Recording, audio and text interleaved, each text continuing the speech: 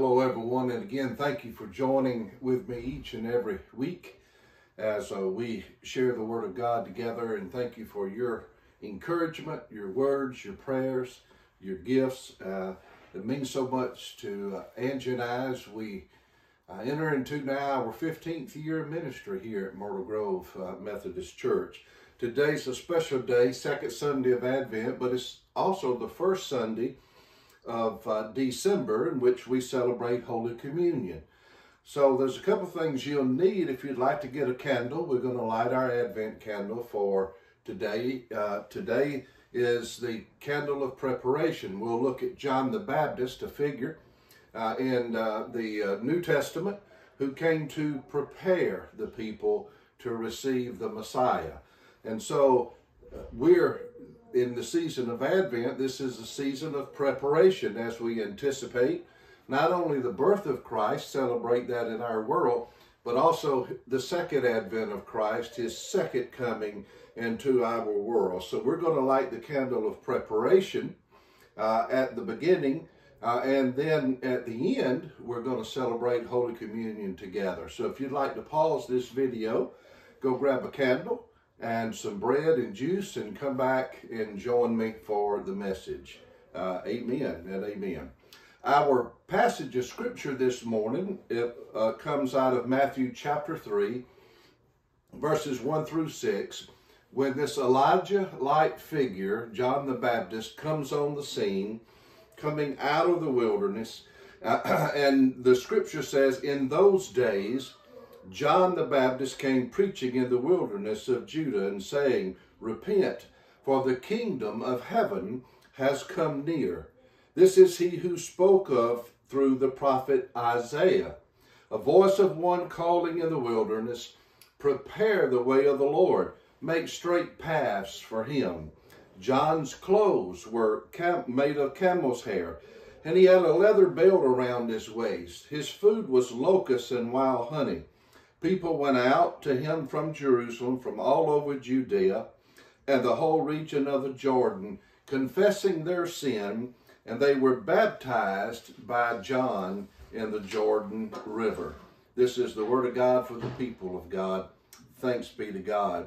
You know, in Advent, our thoughts naturally turn to the birth of little baby Jesus and his mother, the Blessed Virgin Mary, and those events that surrounded Jesus' birth. And yet, the lectionary readings, the lectionary are a group of scriptures that are actually on my calendar each and every Sunday. There's a group of scriptures that you read from the lectionary, and then over a course of 3 years, then you're supposed to have been read or preached through the Bible. That's how that works.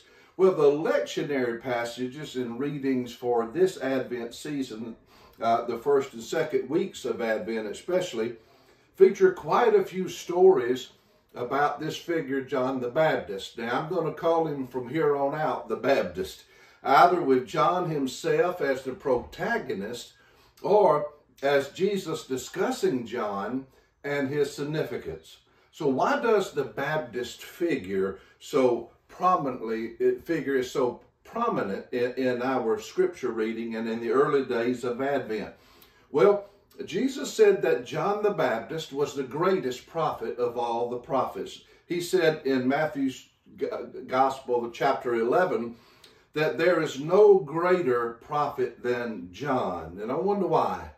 Well, because the other prophets, if you will recall, the other prophets prepared the people for a Messiah who would come in a long distance, a long time.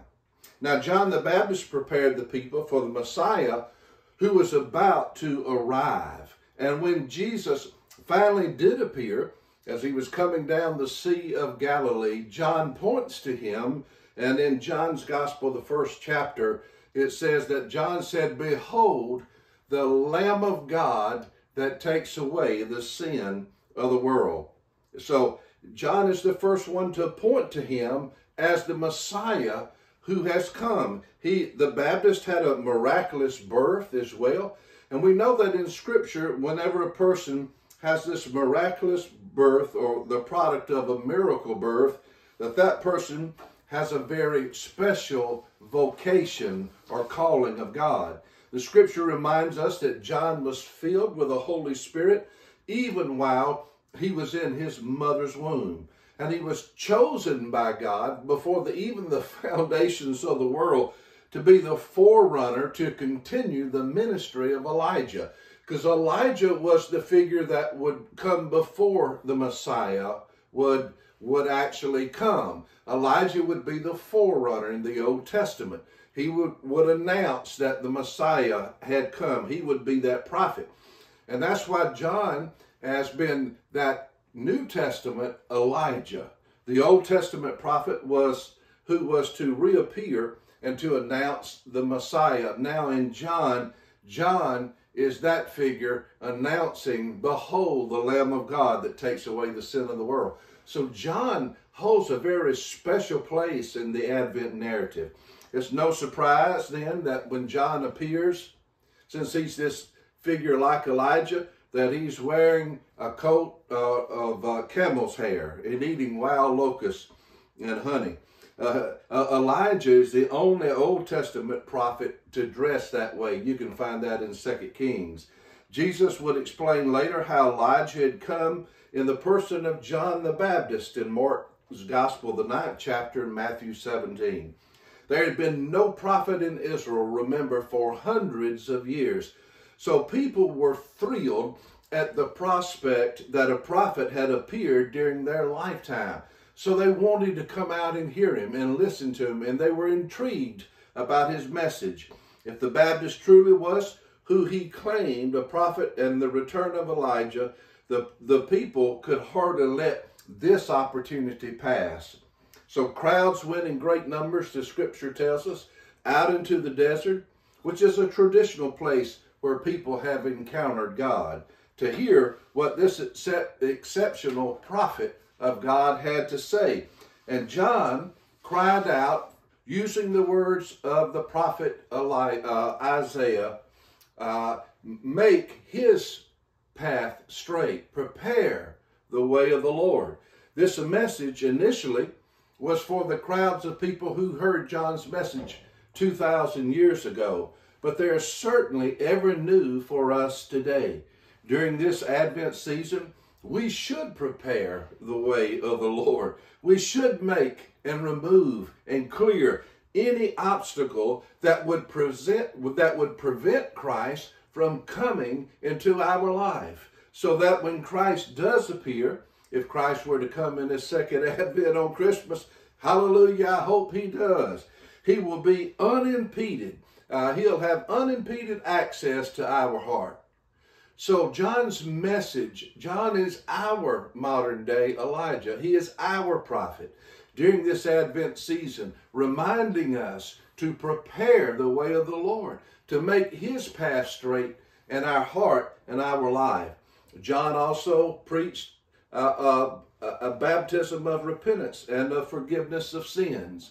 And this is how we prepare. This is how we make God's way straight. John wanted his listeners to renounce sin, to be washed from their impurities, and to be in a state of grace whenever Jesus appeared. Likewise, we as we anticipate the memorial of the coming of Christ, if we wish to be well prepared, as John had prepared his people for this solemn feast of Christmas, would be wise to renounce whatever sin in our life. And in a few moments, we're going to have a prayer of confession where we announce and we renounce our sin before the Lord. We ask forgiveness that we have not been his people. We've been unfaithful. And so there's this line that says that God loved us even while we were yet sinners. That proves God's love toward us. In the name of Jesus Christ, I'll say, you're forgiven. And then I hope you'll say back to me, I'll be listening. I'll pray that you'll say, in the name of Jesus Christ, you are forgiven. And I'll receive that in Jesus' name. We need to be prepared. We need to be washed. of our past infirmities and impurities, and be in a state of grace on Christmas when Christ comes again. The Baptist kept Jesus first above all things in his life, and so should we. You know, Advent means coming, and it prepares us for Christ's coming. He came as a baby, God Emmanuel, God incarnate on earth. And with the readings about John the Baptist in Advent, the church is teaching us to prepare for his second coming. The gospel text about John the Baptist paint him as a fiery apostolic prophet, convinced that the mighty one coming after him, Jesus, would bring about the end of the world and usher in the kingdom of God. And that's why the church's lectionary for Advent also presents gospel texts about Jesus preaching about the kingdom and healing. Advent is meant to help us get our spiritual lives tuned up, ready, so we'll be ready when Christ comes again. To finally, hallelujah, conquer sin and death and hell and the devil all in one mighty blow. And so Advent prepares us not merely to welcome and to worship the little baby Jesus, but to accept Jesus' call for us to to deny ourselves, to take up his cross and to follow him daily. In communion this morning, Christ offers us himself, bread for the journey, to feed and nourish us along the way, and wine to remind us that the blood of Christ cleanses us and it has the power to heal and to forgive. We rejoice today that John the Baptist's call is still ringing true and loud today, that in this season of Advent, let the church prepare the way of the Lord. And let's do so through repentance. Let's do so by turning to the Lord. And in Luke's gospel, they asked, how can we prepare? How can we turn? What else can we do? And you remember Jesus said that if you see someone hungry, feed them. If you see someone naked, clothe them. If you see someone in prison, have a visit. If you know any widows or orphans, take care of them. So there's a way that we can prepare, not only through confession and pardon, but also by giving our lives to him in service. That's what it means to pick up our cross and to follow Jesus daily. I pray that today you'll have a blessed Advent Sunday, a day as we think about preparing our lives and hearts. And what better way for us to start this preparation but through the sacrament of Holy Communion.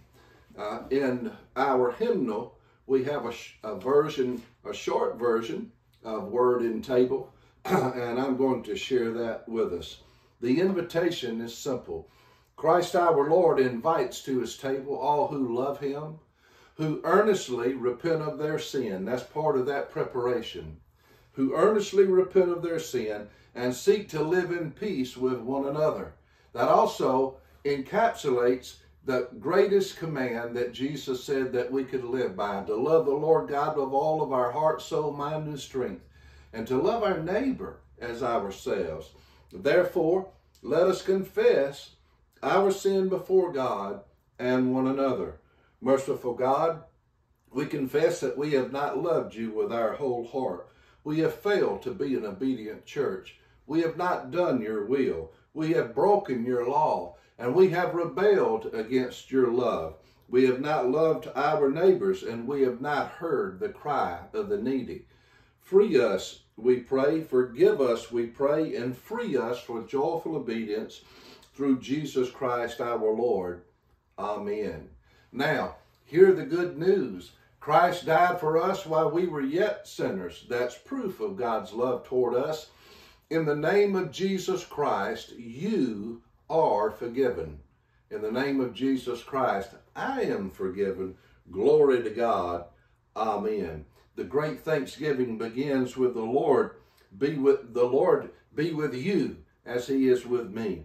Lift up your hearts as we lift them up to the Lord. because it's a right and good and joyful thing, always and everywhere, to give thanks to the Father Almighty, creator of heaven and earth. And so, with all of God's people on earth and all the company of heaven, the saints that's gone before us, we praise God's name and join their unending hymn. Would you say it with me? Holy, holy, holy Lord, God of power and might, heaven and earth are full of your glory. Hosanna in the highest. Blessed is he who comes in the name of the Lord. Hosanna in the highest. Holy and blessed is your Son, Jesus Christ.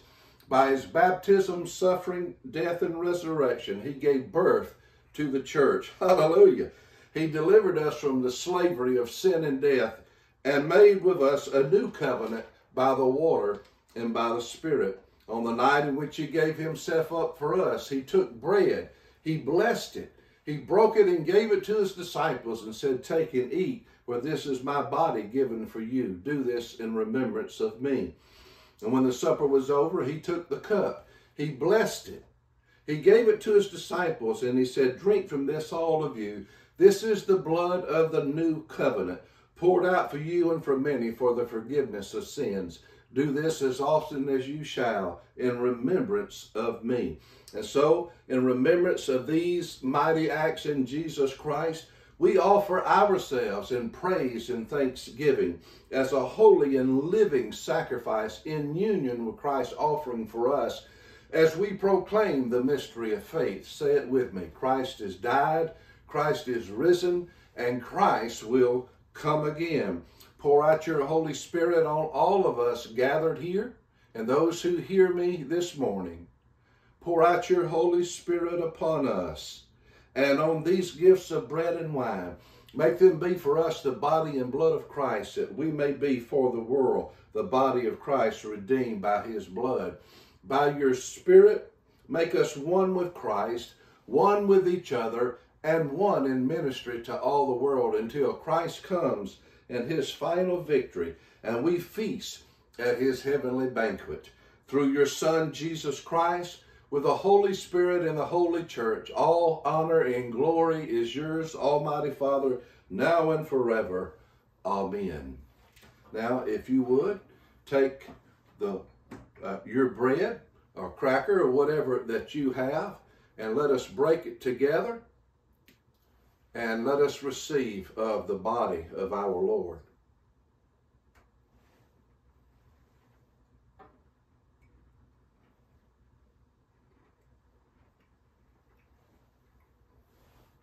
The blood of Christ shed for you and for me for the forgiveness of sins. Let us drink.